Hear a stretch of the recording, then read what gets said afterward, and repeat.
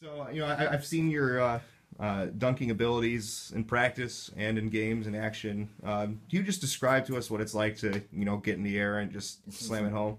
I don't be thinking when I'm in the air. Yeah. I imagine a lot of stuff. I watch a lot of people that dunk, and I just try to do it.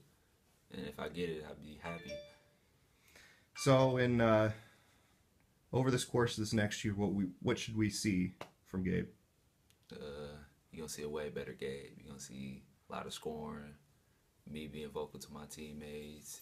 You're gonna see Coach Trump yelling at me. Um, you're gonna see me getting better at ball handling, rebounding. Everything gonna be changed. And just how far this team went this last season, how much more motivation is there to go even further? Yeah, this year, me and my team, I got a feeling we could really go to states and win it. We really got a good chance.